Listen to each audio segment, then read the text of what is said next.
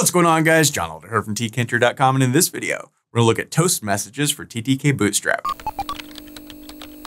All right, guys, like I said, in this video, we're going to look at toast messages for TTKBootstrap. But before we get started, if you like this video and want to see more like it, be sure to smash the like button below, subscribe to the channel, give me a thumbs up for the YouTube algorithm, and be sure to grab your totally free PDF copy of my Tkinter Widget Quick Reference Guide book. This thing is awesome, over 150 pages with all the Tkinter widget attributes. Grab your free copy today. Just head over to tkinter.com/widget-book, enter your email address, and I'll send that right out to you.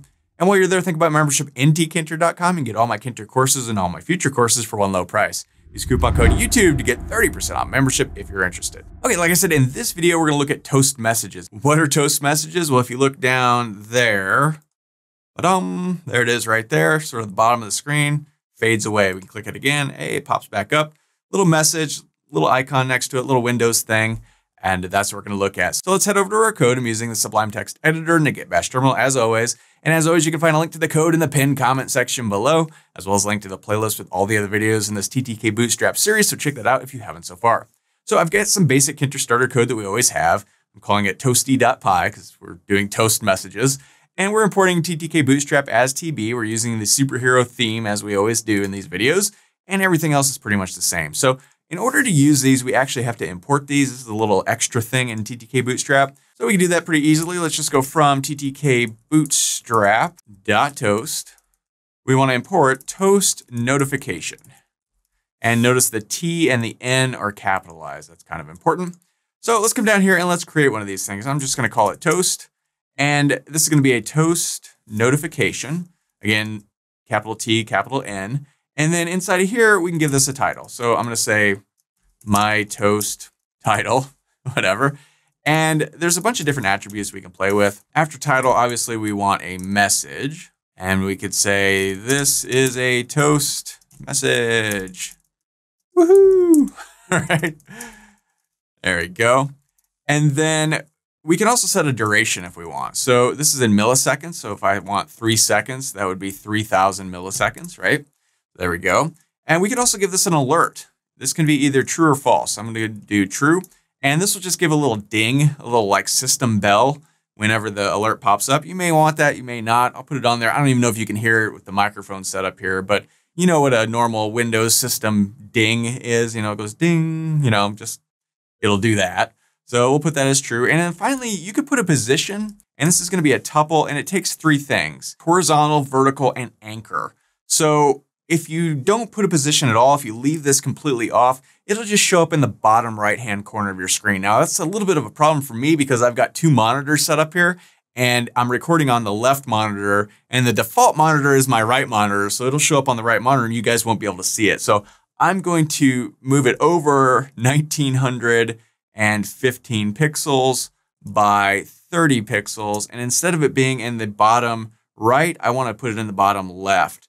And so that's the southwest. Now for the anchor position, this last thing, now this is a string, and it could be all of the normal sort of directional things in Tkinter: north, south, east, west, northwest, northeast, southwest, southeast, etc. Right? So all of those normal things you can use. So we'll just put that like that, and that looks good. Now we need something to trigger this thing, so I'm just going to create a little button. I'm going to call this my_button, and it's going to be a tb.button.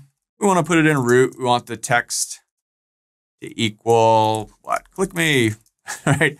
And let's give this a command of, I don't know, clicker, something like that. And we'll create this function in just a second. For now, let's my_button.pack this guy onto the screen. And let's give this a pad Y of 40 to really push it down the screen a little bit. Okay, so now we can come up here and let's create that function real quick, that clicker function. And in order to show your toast notification, your toast message, you just call the name of it. In this case, it's toast.show_toast, and that's a function. And that's all there is to it. So let's head over to our terminal. I'm in my tkinter.com directory, and let's run python toast.py. And when we do, we've got this button here. If we click it, boom, it pops up. After 3 seconds, it fades away. Now I'm going to do it again without talking. See if you can hear the little alert ding. Probably not. But 1, 2, 3, boom, it fades away. So that's kind of all there is to it. Now we can take out the duration if we want. save this and run it, see what happens then. So we click this, 1001, 1002, 1003, 1004, 1005, 1006, 1007, 1008, 2009, just seems to be going on and on. If we click it, it disappears. Or if we click somewhere else in the app, nope, we have to actually click the thing itself. So if you don't have a duration, it'll just be there kind of forever, right? And also we can play around with the position. Remember, this is horizontal and vertical. So if we want it to go up more, I don't know, we can make this 300 or so. We run this. Now it's going to be way up here. So you can position this anywhere you want on a screen. Remember, your screen isn't like everybody else's screen, so you may want to keep that in mind when using a position. But, you know, pretty cool. And you see my toast title has a title here in bold. We've got this little Windows icon. And pretty simple. So remember, just import it up here in this first line, toast notification from TTKBootstrap.toast. I know up here we kind of imported everything. Why do we have to keep importing separate things? I don't know, it's just the way it is.